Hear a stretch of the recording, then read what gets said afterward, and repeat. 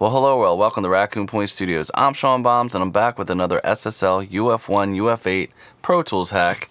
And in the last one I showed how I programmed the Kensington mouse to bank the controller when selecting a track. And I'll show you real quick. So I have a 2-button hit here and boom, it banks the controllers.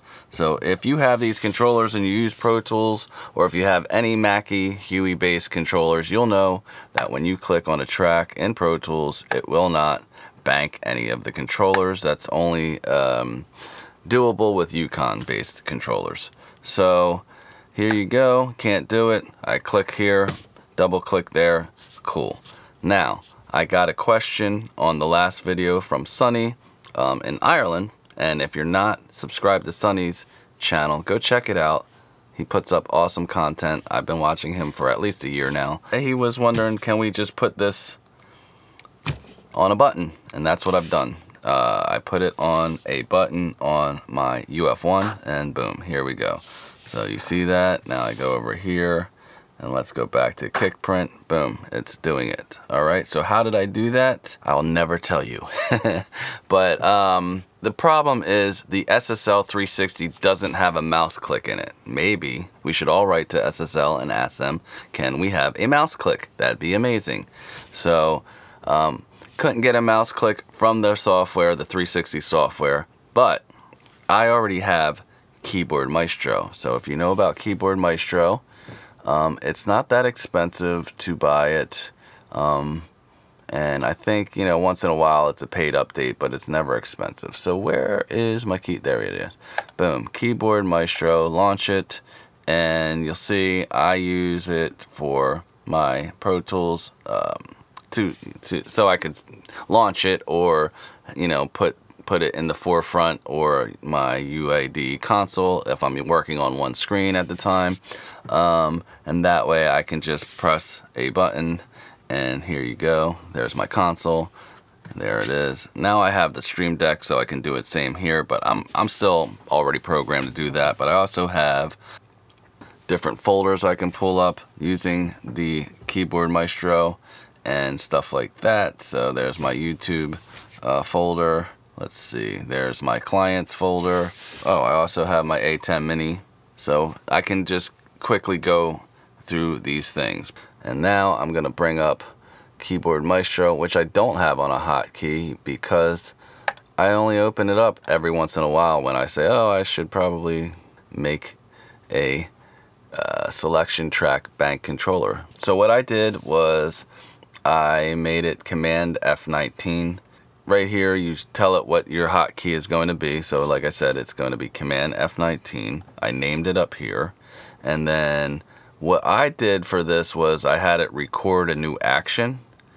And I just hit Control Shift and then I clicked on one of these channels and then I stopped the recording.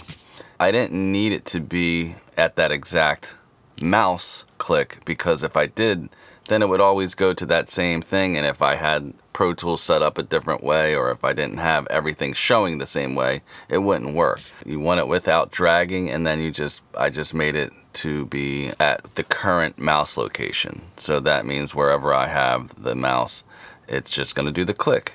It was that simple to set up in Keyboard Maestro.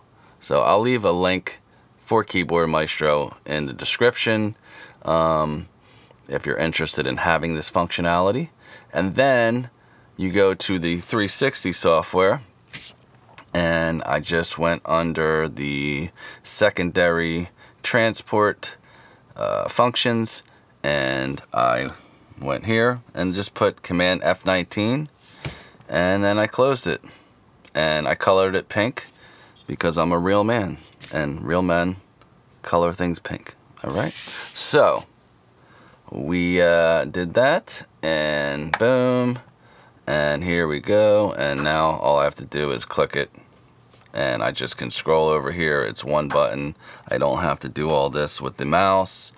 And if I had a trackpad or something like that, then it's not a big deal anymore, because now I have it on a button, and it makes it even that much better of a controller for me, because I'm coming from Eucon. I had an S3, I've had the dock, I use the Eucon app on the iPad, but you know, if you use Eucon, if you mix the two together, you'll also know that you lose your metering on your UF8 and your UF1, but not the plug-in meter for the 2-bus. You'll be fine with that, but still, and not anything to do with the UC one.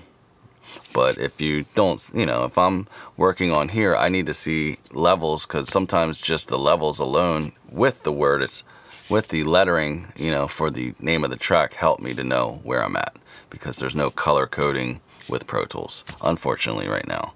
Probably won't ever happen, but we'll see. But anyway, that's the workaround. If you have any questions, feel free to comment down below. And like I said, I'll leave in the description the Keyboard Maestro app. If you don't know about it, it's amazing. I've been using it for like a decade now, because, you know, how many times a day do you go looking for a specific folder?